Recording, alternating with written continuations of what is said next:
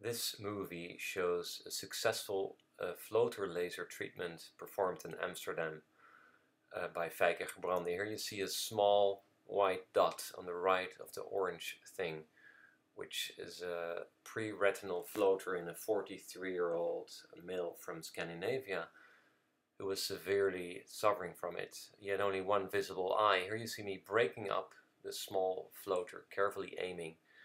You see the white flash of the blast, and you see small gas bubbles falling down because the movie is upside down.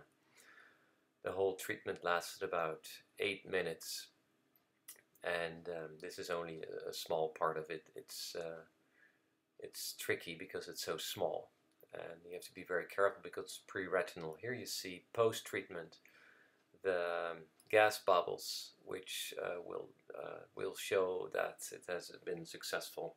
The patient was very happy with the result and flew happily back to Norway.